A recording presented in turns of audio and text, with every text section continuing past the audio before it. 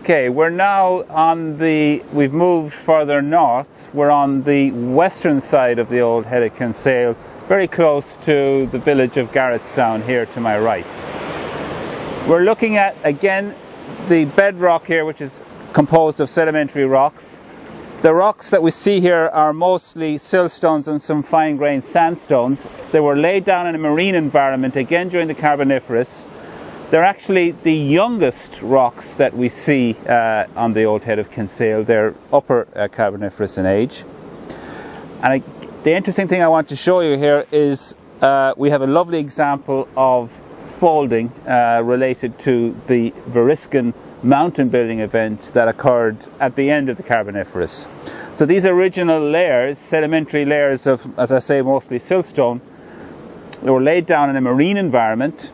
The belief is they were laid down by undersea currents, turbidity currents.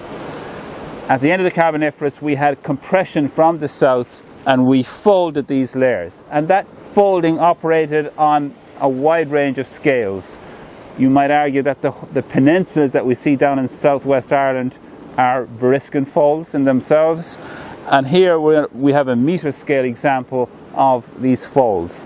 The folds are aligned east-west. Compression was from the south. In addition, we can see that these rocks are highly fractured. Again, that is what you'd expect to see when you're deforming these sedimentary rocks during the mountain building event. And in addition, we see a fabric, and we can see that here on this surface here. We see a tectonic fabric. We call that a cleavage fabric. And that basically was imparted into the rock during that squeezing event. It's a tectonic grain produced by stress applied to the pile of sedimentary rock during the mountain building process.